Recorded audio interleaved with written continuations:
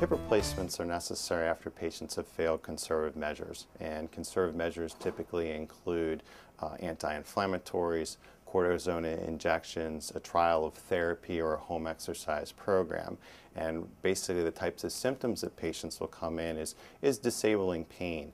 I tell my patients that hip replacements or joint replacements in general are elective procedures. It's when it's interfering with your quality of life, the type of pain, and again have failed these conservative measures. So walking becomes difficult, the joint becomes stiff, you're having pain at rest, pain at night. When that comes into play, that's when I usually start recommending joint replacement surgery, in particular, if it's groin type pain, a hip replacement. Partial hip replacements are typically utilized when a patient has sustained a fracture. We usually see this more in the elderly population.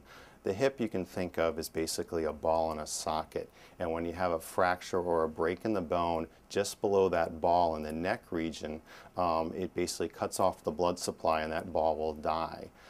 So what we typically do in that instance is do a partial replacement where we replace that ball and we don't necessarily replace the cup. When you have more arthritic changes that typically involve the ball as well as that cup, that's when we'll do a total hip replacement. This would be the liner or the new cup. And basically this component here would be the new ball, and here's the shaft, the portion that actually goes into the femur itself. And this would basically be a new hip replacement here with a new ball, a new socket, and it would rotate just as your normal hip did before it was arthritic.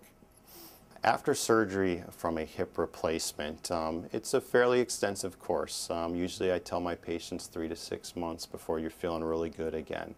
The deep-seated bone pain that you probably had prior to surgery usually subsides fairly quickly, and then it's a matter of recovery from the soft tissues that were utilized to get down to that hip to do that replacement and building up the muscles, and essentially teaching patients how to walk again, because oftentimes there are gait abnormalities that develop as a result of that arthritic hip. So a lot of physical therapy is employed. We give patients what we call hip dislocation precautions. As those soft tissues are healing, we don't want that hip or that ball to pop out of place. So usually for the first several weeks, patients are up on a walker. Some patients can manage to get on crutches or a cane quicker than others, but it's basically tailored to that patient and how well they're progressing. Most folks within 6 to 8 weeks are walking under their own power. And then it's just a matter of improving that gait, improving the strength in that leg, and usually within 3 to 6 months most folks are very pleased with their outcome and are going back to their normal daily activities and hopefully better than they were before their surgery.